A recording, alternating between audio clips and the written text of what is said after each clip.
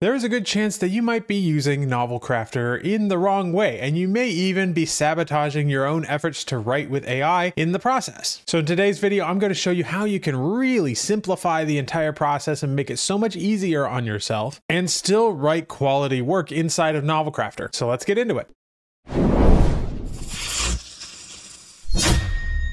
So the first thing we're going to do is just create a new project here. So I'm going to come here and create a novel, and we'll give our novel a name. Let's just call it The Small Town, I don't know, Death, something like that. I'm thinking like Pacific Northwest small town thriller type of thing. I don't read a lot of those, but I watch a lot of films and stuff like that. So that's probably a horrible title, but we'll go with it. You don't need to worry about anything else here except maybe your author name, and then we'll say create novel, and we're brought into NovelCrafter. Now I get a ton of people coming to me and saying like, I'm so overwhelmed by NovelCrafter. There's so much to do here. I don't know where to start, and it's just causing a lot of problems. And the reality is that you don't really need to worry about it that much. Now, most of the overwhelm comes from filling in things like the outline here. As you can see, this is the outlining page, as well as the codex, which is on the right. For the codex, you can like create characters and things like that. And usually when I'm teaching about NovelCrafter, I'm talking about like, take your characters and write a little bit about each character so that the AI knows how to write that character and write them distinctly and things like that. And you also have like locations, objects, lore, subplots, all of these things. And I think many people feel an obligation to fill out all of those things. But in reality, you don't necessarily need them. And in some cases, it's probably holding you back. When I think about myself, before AI came around, the only prep work that I did for a novel was to write an outline. I didn't write any character profiles. I didn't write any subplots. I just sort of started at chapter 1 and wrote a paragraph about what happens in chapter 1. Then I went to chapter 2 and wrote a paragraph about that, and just continued on until I was done with my outline for the book. And then I would just dive in and start writing. And I think we've lost a little bit of that for those of us who use AI. We're so obsessed with making sure that the AI has all of the little details that it needs, when really all it needs is the details for the very next couple hundred words. So let's go ahead and see what I'm talking about. I am not going to do anything here for this codex. I am not going to fill out the outline, although you could, if you wanted to keep it simple, like the way I used to write before AI, you could just write a simple outline and that would be sufficient. But let's assume that we're going all the way to like discovery writing, okay? I'm not much of a discovery writer, but I'm curious to try it. So let's go ahead and go to the right tab. Again, we've not filled out anything. The only thing we've done so far is create a new project. And I suppose if you are using AI, you need to make sure that the AI is connected to your NovelCrafter account. Let me just briefly go over that. Here in the bottom left, you go to settings and make sure that you're connected to an OpenRouter or OpenAI account. There are also other different accounts here that you can put together, but OpenRouter really is the most important one here. If you have fine-tuned models in OpenAI, you might want to add that as well. But just make sure this connection is set. Go here and hit connect. This is available only on the $8 and $14 tiers. So if you're on the $4 lowest tier, you won't have this option. So you're not able to write with AI. So just make sure that is the case before you go. So once you have connected the AI, all you have to do is come here to the right tab and select add initial scene. And we're starting with chapter 1. Now, if you have an idea of what the scene is going to be about, you can put a summary of it right here. That might help the AI guide a little bit, but again, it doesn't need it. All you need is a description of what happens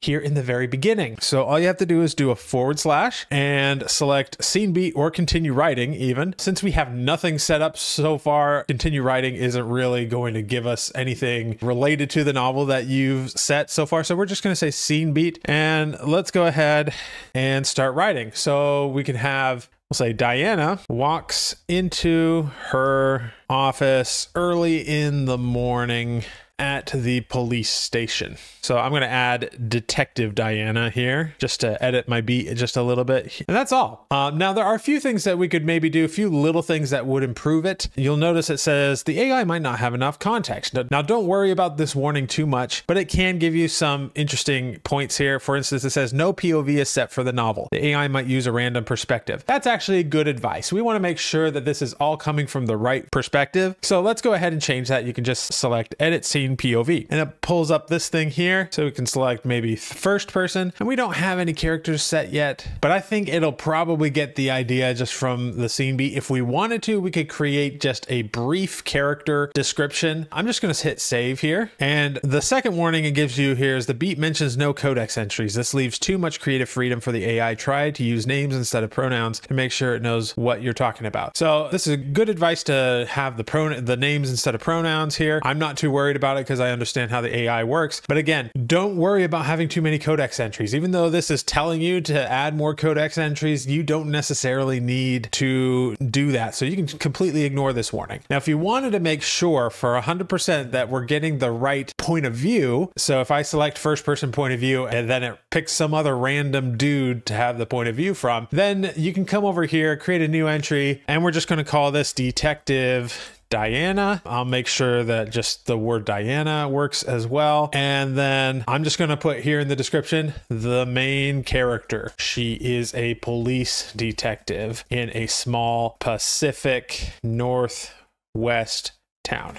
Okay. And that's, that's very basic. I'm not going to put anything else in there about her backstory, about her looks, about anything. We're just putting that in there just to make sure we've got the right POV, right? So we'll go ahead and put that in there. I'm going to go back into the settings and make sure that POV is set. First person, select the character of Detective Diana. Then we'll go back to the right tab. Again, this is the absolute minimum. In fact, I'm even doing more than the minimum here. You don't have to select the POV, the point of view. All you need to do is just write out the details. So from here, I'm going to select generate prose, and I have a whole bunch of prompts here that I've created over the years, but the one that you can use by default is just general purpose. And then you select the model that you would like. My favorite is typically Claude 3.5 Sonnet, but you may have others that you enjoy as well. So I'm going to go ahead and select this, and it goes ahead and writes the scene. I dragged my feet into the station, the weight of exhaustion hanging heavy on my shoulders. The familiar scent of stale coffee and paper files greeted me as I pushed open my office door. Collapsing into my chair, I let out a long, weary sigh. My fingers fumbled with the lid of my thermos, desperate for that first hit of caffeine. Steam curled up, teasing my senses. I took a sip, wincing at the bitter taste. It wasn't great, but it'd have to do. So you can see it's following the steps that I gave it. And then the next step would be to go through and edit this text. So I can hit apply to show that I like this text, and I can just go and say, okay, so what goes next? Now you may be wondering, but Jason, you tell us to put all of this information in the codex so that it gets her character right and her dialogue right and all of these details. Like, how is it going to know my world building if I don't put in a ton of different entries about the world that we're in, or about the crime, or about all the clues that are supposed to happen in this mystery? Don't worry about that. Most of those details can be found in the outline, and you introduce them as you need them. So yeah, it might not know who the killer is, but you probably don't want it to know who the killer is anyway, because it would likely give that away early. Sometimes it's actually better to give it fewer details, because it, just like the reader, doesn't know what's going to happen next. Now, you of course need to be aware of certain things. Like if there's something that needs to be foreshadowed in this first chapter for something that's going to happen a lot later, then you put that in. But you don't need to explain it to the AI about, oh, this is a foreshadow of something that's to come later. Like, you just put it in your description, in your scene beat. So we go to the end of this here and we say there's been an incident down in the harbor. So it added that. So if you're a discovery writer, you may say, oh, that's an interesting detail. And you can follow that thread and just see where it goes. Or if you have a very specific idea of where the thing should go, you edit it to make sure it is consistent with your vision. And then either way, we come down here to the bottom. As I followed Martinez out of my office, I couldn't shake the feeling that this was going to be one hell of a long day. And here I thought I might actually catch up on some paperwork for once. So much for that plan. Okay, good transition, right? And it also gave us a name for the other officer. His name's Martinez. Doesn't look like we have a first name, just Officer Martinez. That's fine. We can go ahead and use that name. I'm going to actually break the scene here because it sounds like we're going to be moving to a different location. So I'm going to stay in the same chapter, but create a new scene, and then we'll create another scene beat. Now we could write out another scene beat here, and I'll do that right now, but then I'll show you something else that we can do. They arrive on the scene in the harbor. Now I might not normally do a harbor because I kind of want this to be a Pacific Northwest thing, because I don't want to go through and edit everything right now because I'm filming a YouTube video here and don't have the time. We're just going to run with what it said. They immediately figure out what the problem is because a boat has rammed into the side of the harbor, but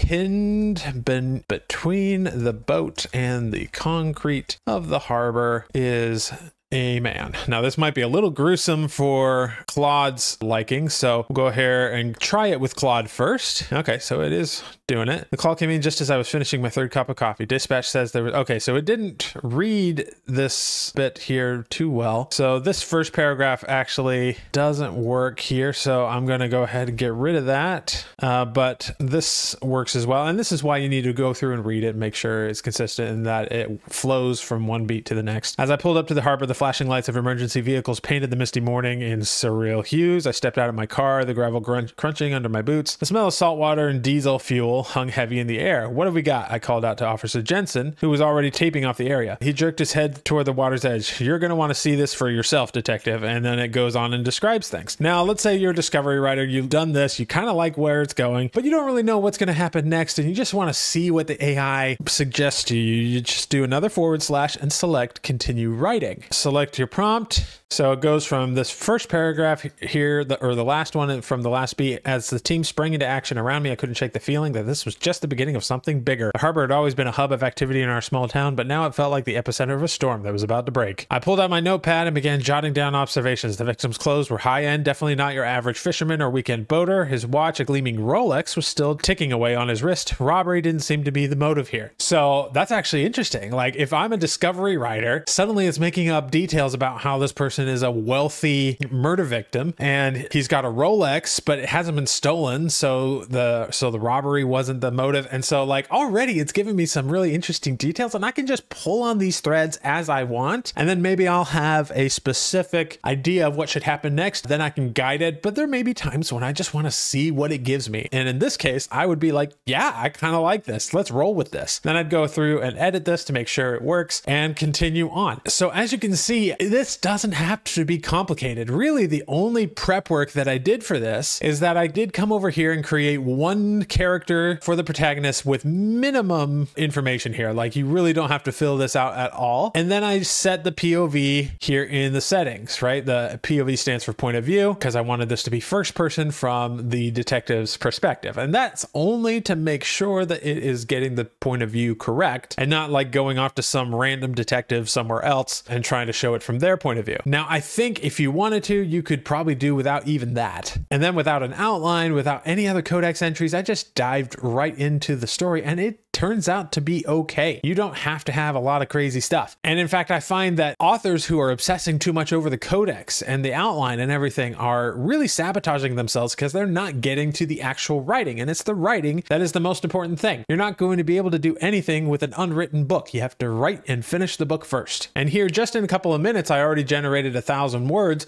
most of which were actually pretty good and wouldn't require much editing on my part. So you can move very quickly through a book and just make progress in this way. In fact, I'm kind of wanting to continue this story and do a full, maybe discovery written book. I've never discovery written a book before, so maybe that would be a good project. Let me know in the comments below if you want me to do like a series of live streams or something like that, where I would actually go through and discovery write a book like this. I typically write fantasy, but I feel like most of my fantasy books, I have a very clear vision for them, so they wouldn't work so well as a discovery written book. So I'm thinking maybe I would go with this Pacific Northwest mystery, write a book in that way using discovery writing techniques. So let me know if you'd like to see that. Now, if you're still finding NovelCrafter to be a little overwhelming, I did do an entire free course on it here on the YouTube channel. You can check that out at the link that I'll have right here. It will tell you everything you need to know. So if you do want to fill out the codex and all of that stuff, as long as you don't spend too much time obsessing over it before getting to the actual writing, and you want to learn everything there is to know, go check out that video, and I'll see you in the next one.